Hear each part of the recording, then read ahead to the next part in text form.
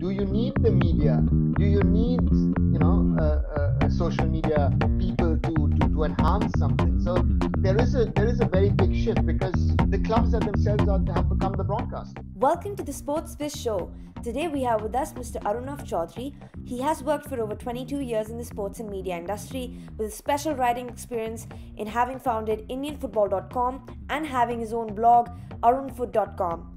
Further, he's worked for TV and radio as a correspondent, commentator and football expert, along with consulting for various clubs, federations and brands. Today we'll be chatting with him on how to build multiple opportunities as an independent consultant and professional both in India and globally. Let's dive into it.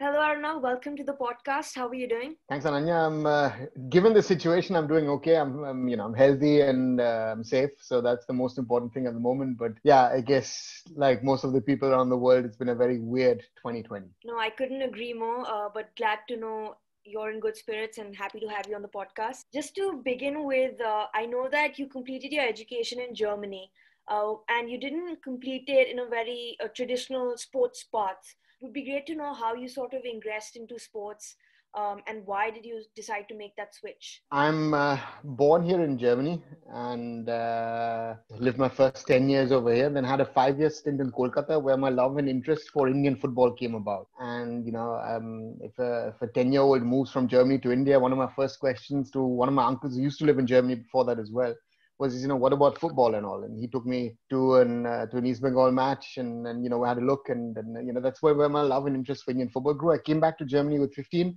finished my schooling, then went to university. And during my university days, I started a platform called indianfootball.com. And that in 1998, and that still is India's oldest football website. And through that, I got more and more involved. I had the media side of things. And we're talking about the late 90s, early 2000s, when the world was not so digitally connected as it is today. And I studied media production. I worked for radio, I worked for television. But again, I've been always interested in the sport. I think I have a basic understanding of football and sports in general as well. And through that, more and more became things in sports management, sports marketing, and, working for the German FA, for the German Bundesliga, for the All India Football Federation, having helped Reliance in setting up of the Indian Super League, managing Mumbai City Football Club, doing projects here in Europe, around the world, having worked for a club like Bayern Munich over many, many years.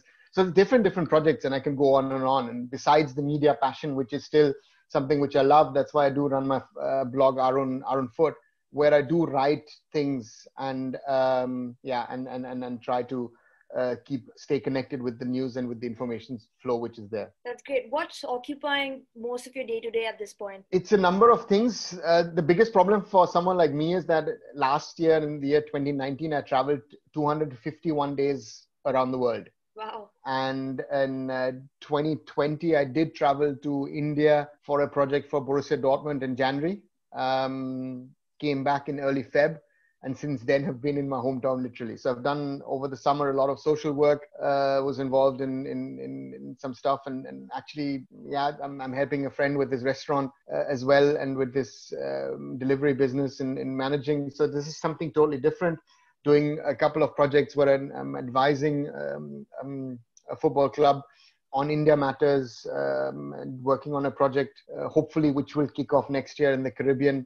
So, I've got different things. And then, of course, the blog. The good thing this season is that the Indian Super League is now available on a stream here in Europe, formerly through a platform called Yup TV. So, watching every day Indian football as well, which is fun. That's wonderful. We've established that you wear many hats. And you've, of course, taken a plethora of roles ranging from media to consultancy to freelance writing. How did you go about creating these multiple opportunities for yourself? And how do you decide to balance it all? How do you manage to balance it all? I never created anything. And most of the things actually happened. So, I came into an age where sports management, sports marketing did not exist. Take an example, in 2000, the Indian football team went on a trip to England. IndianFootball.com was already running for a couple of years. And then someone approached me from the organizer, said, hey, can you help us with the media work? And then in connection with the organizers, with the All of India Football Federation, de facto became the first ever press officer of an Indian football team. That role didn't exist. So a lot of things have happened. Or Bayern Munich approached me in the year 2005, said, hey, we're interested in the Indian market. We'd like to do something. We're considering some ideas. We're thinking of sending our B team to the IFA Shield. That happened by itself. The Bundesliga approach. So a lot of things have happened. And balancing is, yes, I take the freedom of doing multiple projects rather than sticking to one. Because traveling around the world is something that I loved. I've seen parts of the world which I would have never seen in a normal job or even on my holidays, or even India. I've seen parts of the Northeast, which I guess very few people have seen. You know, I've seen the growth of sports in Mizoram from nothing to what it is today. So I've been very, very lucky on that.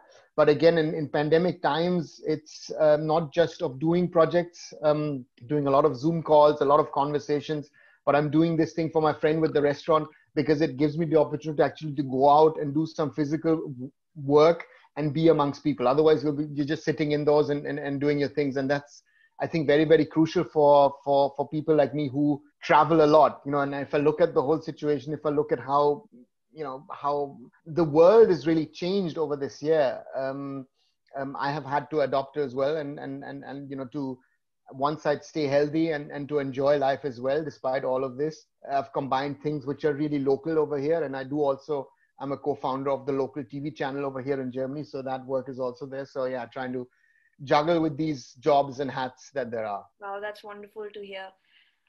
However, you did mention that you'd been working at your blog for years, and then, of course, you sort of created those inbound opportunities that came to you as someone who'd established himself in that space. And a lot of people, because of the low barriers to entry and the low cost to entry, are now sort of starting to create their own blogs and putting content out there. I think the first most daunting step is to, of course, gather the courage to put your first piece out there. But then there's this whole gamut of emotions that one goes through about getting the traction, cross-promoting, reaching out to the right people. How do you distribute your content? How do you maybe eventually monetize it?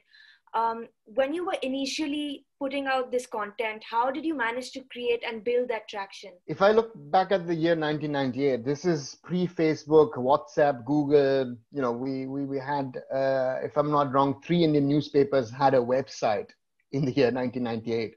So the idea of IndianFootball.com was actually, again, by chance. I saw a friend of mine who created a website about himself. He was an HTML programmer. So I said, okay, let me create a website. I created a website about myself, created a website about my family, and which wasn't a blog, which was a basic static website. And then I realized I was following Indian football news, and there was a gentleman called R. Jayakrishnan, who's based in California, who had created a sort of a Indian tennis platform where he was following how Indian tennis was doing. That was, of course, the prime days of Leander Paes and Mahesh Bhupathi as a doubles pair and all. So that became sort of like, you know, sort of I thought, okay, maybe I can do something on football. And I don't know how, but on day 3, day 4, people started sending emails, hey, great, finally, there is an Indian football platform. And it started like this. I remember there was a gentleman called Paul Dimio out of the UK, a professor, a lecturer on sports, especially on football, who was researching on Indian football. And it was quite interesting. In the year 1999, Baichung Bhutia signed for Bury Football Club. Again, India went to England in 2000. So there was this traction that Indian football also had here in Europe.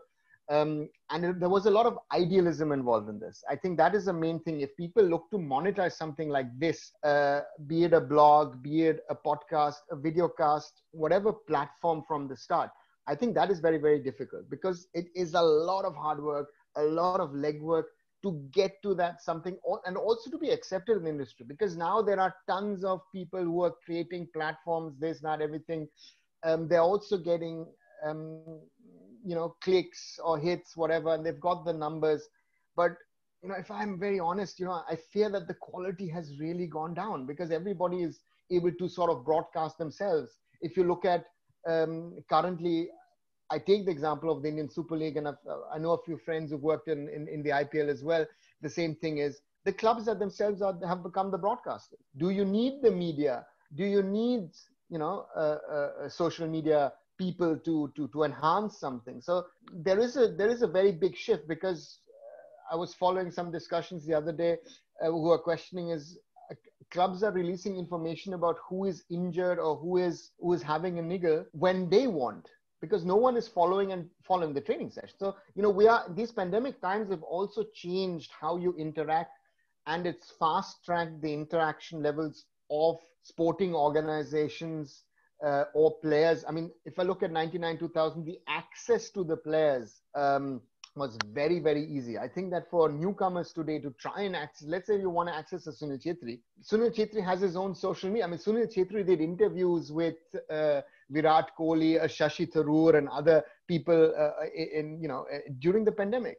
Sunil Chhetri has become sort of an informal journalist. So the question, and this is something, if I look back at Beta Baichung Bhutia, Ranjit Singh, Sunil Chhetri, all of these guys are rather friends. So when I interact with them, of course, yes, I do my interviews and other things, but again, it's on a different level. And also you have to distinguish what do you do as a friend, what do you also publish? Because I could write a book about stories that would get all of them in trouble, but I would never do that because there's a trust factor involved. Then the question is also, what do you put out into the public domain? Correct.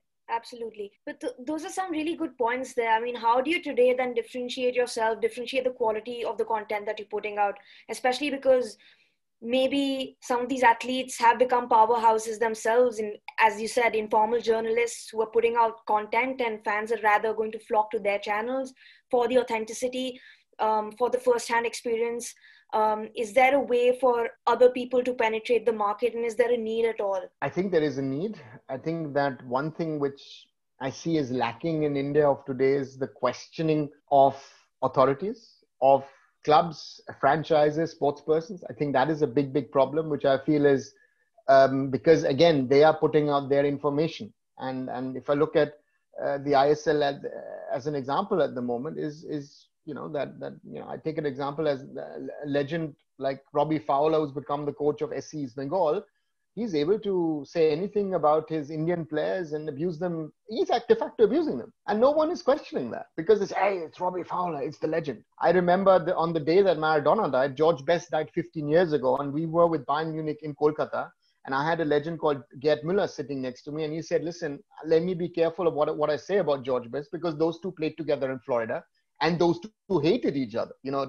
The legend of Man United and the legend of Bayern Munich, when they played together, hated. George Best tried to get him out of the club. He says, but I can't say what I actually think. So that's the problem as well in today's world, that you want to, we're streamlining ourselves. We want to hear only positive stories and nice stories, or we also create stars too early. And that's the other problem, that you don't allow a sports person to develop himself. We made a massive story about the under-17 World Cup in 2017. And 3 years later, most of the boys are not even playing in the Indian Super League. A lot of them are player 21, player 22 in the squads, or have moved down to the I-League. So that is a massive problem that we have in this world of how do you broadcast, what do you say? Because theoretically, anyone can say anything. And if I had more time to spend on media, I think I would do one or the other different platforms. But again, I have to be also realistic, because I travel normally so much that I cannot do something on a very, very regular basis. So the blog is something for fun. I do also have to be very honest that I do publish certain press releases from clubs here or there, or this and that. But again, I do try and put out my opinion as well. And I take an example. I take a very good example, is that I've been writing an article regarding questioning, should ISL coaches be playing Indian players in the interest of the Indian national team? And then the end answer to me is no, because they're playing to win the tournament. Every coach is willing to play with his team to win the tournament. So he'll play the best players. If the Indian players are not the best, sadly, they're on the bench or on outside. So that is something which is very, very crucial, I think. Just shifting gears a little bit, you've obviously, strategically advised multiple teams. You've been part of multiple projects in the space of football. And I'm sure relationships as you rightly mentioned, even before this, have played a huge role in maintaining those positions as an entrepreneur and a professional, even someone who's freelanced. How do you sort of initiate and maintain those relationships without sort of seeming like you're hustling somebody? How do you make that happen? How do you maintain a consistent relationship in an organic way? It depends on who that relationship is with. A lot of people have become friends over the years. So some people you have on and off contacts, you speak, you exchange WhatsApp messages or emails. There are other people where you speak maybe once. There are certain people I've only spoken once this year, and it will not change in the last few days of the year. But again, when you speak again, directly that connect is there. So there are different ways and different levels of people. I never run after people regarding projects, to be very honest. I think, I've been very lucky that some of the other projects have fallen in my lap, that people realize the value of having someone like me who is, I think, a little out of the box, because if you would go from, at least in a football field, go through all areas, there is not an area which I've not, done. And so that way, I bring a holistic approach. I bring a fulsome approach to the whole thing. And when it especially comes to things in India, I do understand the local market on one side, but I do understand what works, especially in a sort of developed sporting ecosystem, sporting world, which is Europe and especially here in Germany. And I feel that is something which is very crucial and which distinguishes me from the rest. I know that a lot of people go to study abroad and then do their degrees. No, I'm born here. So I am on one side German, and I'm on the other side, I am Indian. So I think that is a value add, and that makes me very unique in the sporting field, and that helps me in doing and finding projects. Very well said. Now you have also worked with teams in the Bundesliga, the Caribbean. You've led a premier team, the Mumbai City FC, of the ISL as their COO. How would you differentiate and describe your experiences working for an Indian football property and foreign football properties? Mumbai City is very special to me, and because I was involved in creating the franchise. So I can, it's like IndianFootball.com in the past. I would say Mumbai City FC is one of my babies. And if I see today's structure, a lot of people are still there who were initially there in 2014. Man City buying into the club, that was an idea that I had 6 years ago, and everybody called me, even Man City called it crazy. A lot of people, most of the people didn't think that it was realistic.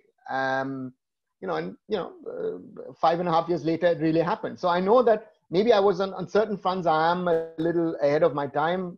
Some people will call me crazy, others will call me a visionary, whatever they want to.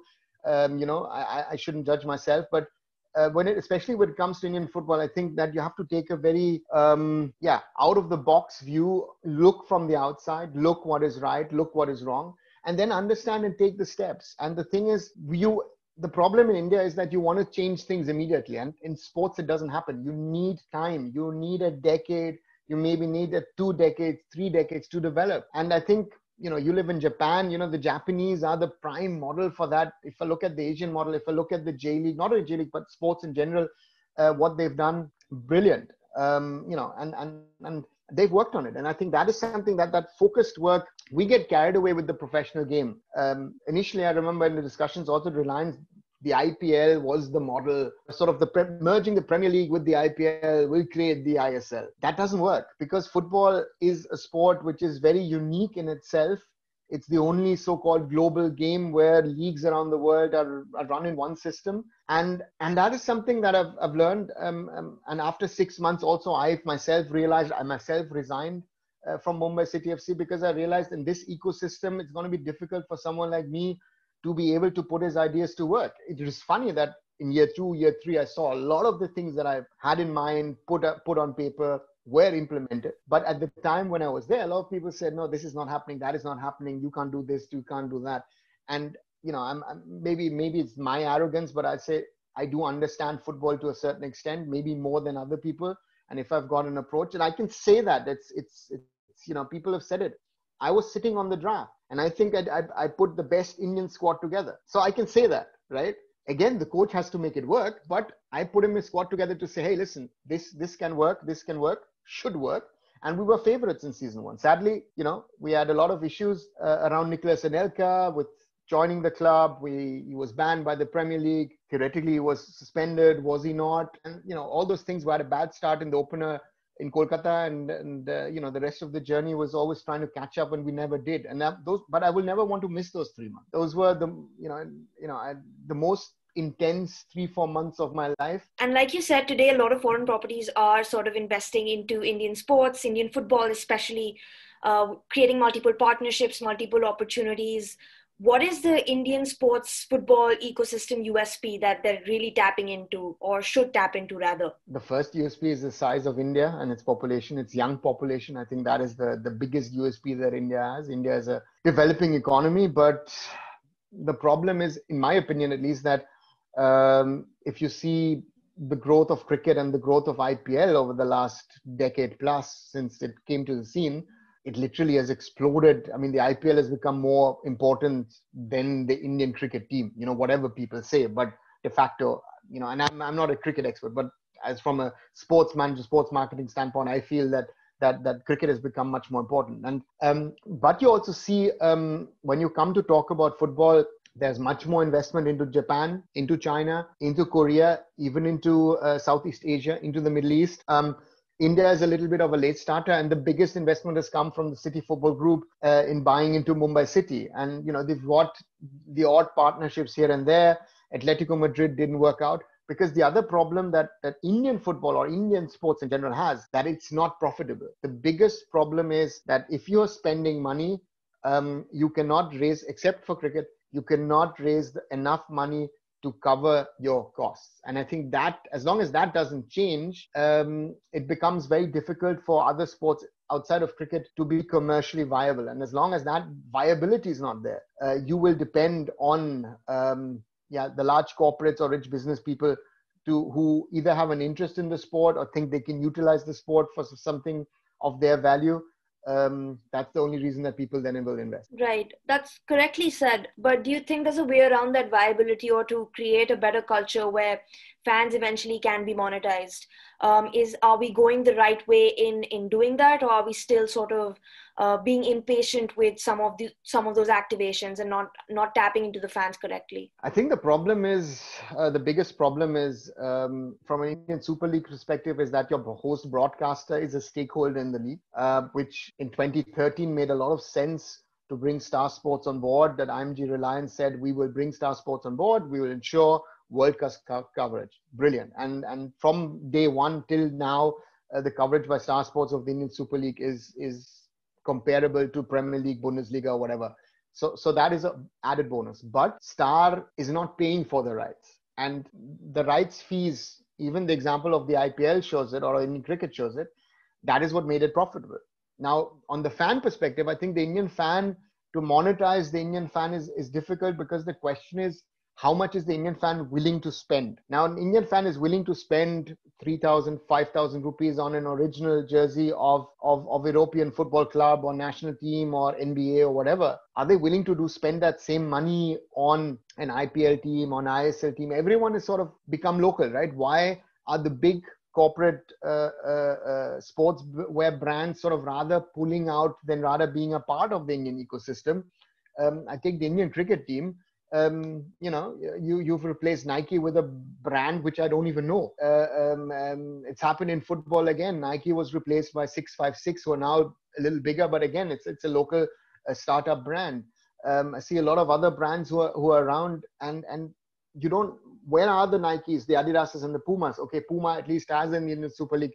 Bangalore FC and Mumbai City FC is getting partners, but the others are being killed by local brands. And that's, I think, a very big problem, because these smaller local Indian brands, of course, don't have showrooms. So, in Bangalore, I know that Puma sells Bangalore FC jerseys in their shops. And it was easier in the past to get a Nike jersey here in Europe than in an Indian store. At the flagship store at Oxford Circus in London, the Indian jersey has always been on sale, while it was not in Delhi, Mumbai, Kolkata, or wherever. So, there's a lot of these factors which come in, and there's this belief amongst the big kitwear makers and the sports brands that India is not a market where you sell volume. Yeah, absolutely. I feel like accessibility and experience has always sort of been lacking, and you touched upon that. This is a segment which is a bit of a rapid fire. I sort of want to put out 3 pertinent questions and get your answers on those. Number 1, what books would you recommend to become a better leader or manager in general? 3, right? Up to you. We could go more than 3 as well. See, my biggest problem in today's world is that I've gone off the books, and I hang around on the internet too often to read. So for me, it's rather reading short essays or other things. So if I look at how to be successful from a sporting world, I like, for example, Professor Simon Chadwick, what he's written. There's a lot of things which I find very interesting. There are, of course, stories which make good reading. What was the last thing I read? It was sort of the Jeff Bezos story. I was reading a lot about Jeff Bezos, how he started. Again, that's a typical American garage story, and it's become the most influential, most richest guy in the world. 3 skills you'd recommend for a better career in the Indian sports ecosystem? Patience, to start off with. I would say tenacity. I think it's very, very important that you recognize and realize is that your first approach might not be successful. Also, not your 10th, not your 15th. I think that's very, very important that you stick to it. Also realize that if you're working under people who you might not think who are the most intelligent and then knowledgeable, get your job done first, show yourself. I think that's very important. And hard work. Nothing replaces hard work and understanding things and understanding from a practice. That's the German in me, from a practical standpoint. Only then you can, I feel at least, you'll be, not only that you're successful, but you'll be more successful. And there is no one path to success. Very well said. And the last question of this segment is, 1 word to describe the Indian sports ecosystem. Developing. I think that's the sad part, but it's not finished yet. It's still in a development process. Absolutely. That makes sense. Lastly, any parting advice for those looking to enter the Indian football ecosystem or even the football ecosystem globally, especially for those sort of looking to take on the role of a consultant or a writer like yourself or media expert like yourself?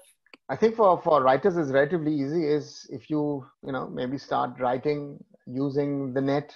It doesn't have to be directly a blog. You can publish it on your Facebook or on your LinkedIn or whatever. So, there are means and ways of how you could do it. I think that is very, very crucial that you start writing and then look at platforms where you can gain bigger readership and also potential traction.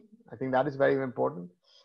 From a consultant, from a sports strategist standpoint, looking internationally in times of pandemic is unrealistic to me, to be very honest. I think if you're coming from India with an Indian passport, even with a foreign degree, there are a lot of people without jobs at the moment, also in the sports industry, and with people with experience. So that's one. And I would also say that you need to be able to have practical experiences. Very often you have people who say, listen, I've done my MBA, I've done this, I've done that. But then, when it gets to the practical work, there is no experience. If you can do internships or even, the leagues are all very short, get an experience, not 1, not 2, not 3, maybe even use a year and try and, do different leagues and understand, hey, which league, which sports, what do I want to do and work hard.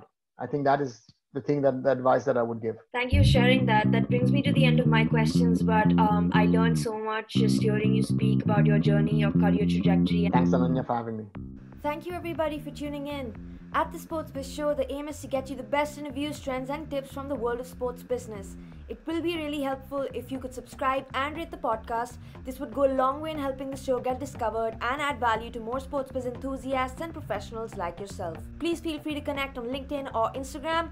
Links will be in the description. Thank you, and until next time, keep the Josh high.